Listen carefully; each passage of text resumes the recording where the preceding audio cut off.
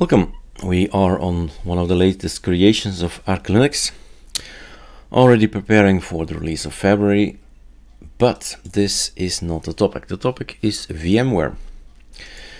Officially, we do not at all support VMware, and there's a reason for it, of course. VMware is a beautiful tool. That's clear, but it's paid. So normally you get this pop-up saying you are going to have to pay for it, and you need to get a license key, enter the license key, and it's gonna be working like 14 days or something. So if you don't buy it, if you don't have access to a service where you can get the keys, then you're stuck. So since it's a paid software, we're not going to support it. We're always going to support VirtualBox. VirtualBox just works on Mac, Linux, Windows. Good, right?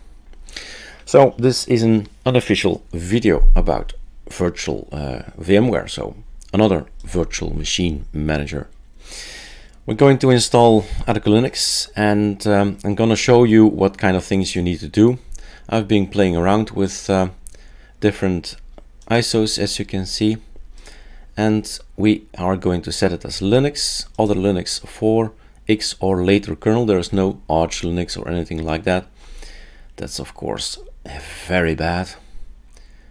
There are stuff in here that I never heard of, but Arch Linux is not in here.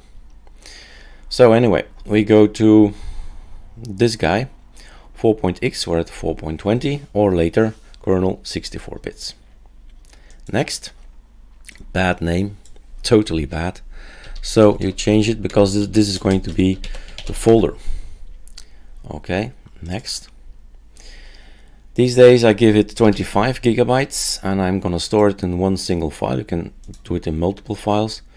Not sure what may reduce performance with very large disk. Not sure whether you should choose it. What's best, you decide. And then customize hardware. Let's just finish here, close, and stop in its tracks, power off, because there's something I want to do first, which I could have done prior to this as well. This needs to go. I've installed Linux Mint, but it's still there. Remove from library. Okay, so ArcoLinux. Like in VirtualBox, you can edit everything, because if you don't, you get a very sluggish system. Very sluggish indeed. If you want to experiment with virtual machines, general rule is you should have an awesome computer for it. Meaning, if you are giving the VirtualBox, virtual machine, whatever software, if you give it not enough memory, not enough processors, etc., you always run a problem. Even people that give 10 gigabytes or something, they always run into trouble. So you need to give the hardware enough room for your application or your operating system to run. I have 16 gigabytes, so why not give 8 to one part of our system, so the host and the guest. 8. In processors, I have just one processor, but the processor has more cores. Why use one core for the virtual machine? You'll always get a sluggish system. Now I have 8 cores, so 4 for the host and 4 for the guest. Virtualization, we can try and see if this helps as well. And we don't want to put too much, because otherwise we'll see errors. We'll see if this one thing is going to produce an error when we launch. I'm not going to use everything, and learn what else I can maybe add. Display is auto detect. Graphics memory is unclickable, so use host settings for monitor. Let's just keep the rest as it is. And then you have this CD that's going to get this ISO to boot from. So main things were 4 processors. That's gonna make a hell of a difference. And the memory, half of it, jumping from 1 to 8. Sure, that will have a big impact. So start up this ghost. We can click this here away or click it here away. So both of them as this button here. And then we can maybe make it bigger already, but I'm gonna wait because there are some things I need to show you.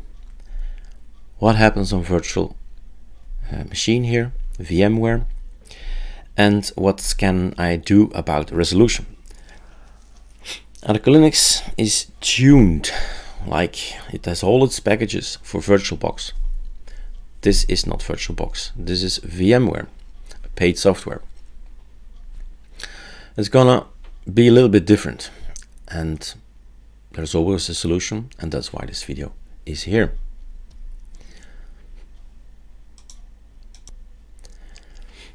And this is the problem.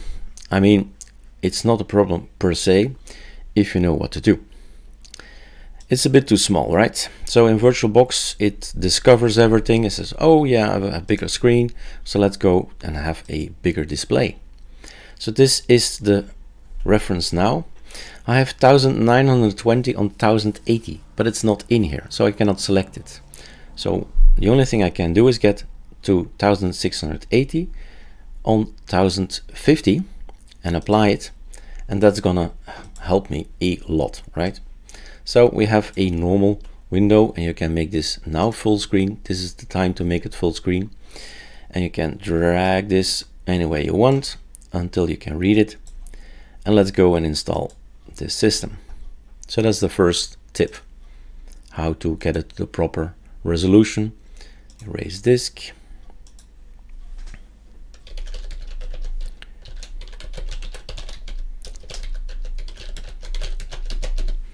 These are my proper, my personal settings. You use your own settings. Let's wait for the installation and pause the video. All right, everything is installed. Let's restart now. Done. Rebooting.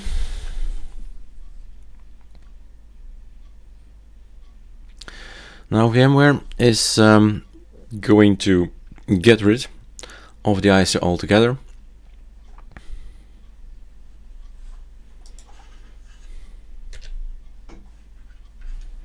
Oh yeah, good tip. When you press Ctrl-Alt, you get your mouse back, because you just need to hard reboot it here. Say stop and restart. Now I haven't done anything about the ISO, but like you see, the ISO is out. Now when you get back into, well, the installation, then you get again this small, very small window. But don't stay there. Like I said, ArcoLinux is not tuned, will never be tuned for VMware, but there's a quick and easy solution to make it workable. And it's always the case with knowledge. Once you know, it's easy. Just takes the time to do it. Don't want to know that anymore. So again, 800 and 600, if you can make it, if you want to make it already a little bit more pleasing, you can by just doing the same thing that we've done, which is this thing, I think it was. You can make this go away, and then you have a workable environment. But there is something more you can do. So you can get the full 1920 on 1080, what I normally have. You go to Termite and you say sudo pacman -s open something. If you can remember that, open something. Open VM tools. The other way I remembered is by typing yay VMware, and you see it also very quickly that there is something in the community. Open VM tools, right? So let's do this one. This is open now. And you install all this stuff. Now what the installation does not mention to you is that you need to do something. They don't say start the system CTL, etc. So you need to just smell that. So system CTL, enable, what should we enable? Something with starting with a V, maybe VMware. Okay, VM tools T service. What's this? This looks cool. Then reboots.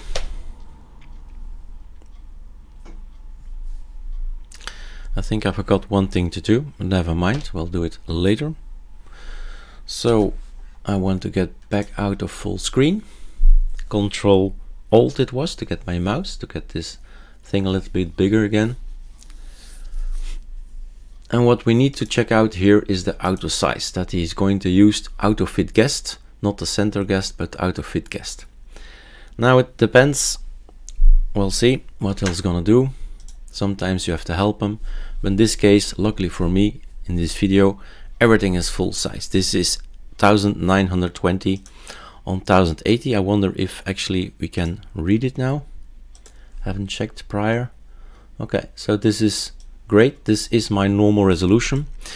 Another thing we've put on our system, on all our systems, is the application Xrender, just so you know, because Xrender gives you all the possibilities and all the frequencies and all that, so you can set it. We have already i3, BSP, awesome, Xmonet. We have 4 tiling window managers, and these guys, well, you need from time to time to go and dive into your settings, and then you need this application Xrender. But we've just decided to put it on all of them because it's so useful to check it out and to change elements. If a screen resolution is not correct, you can always set it with Xrender.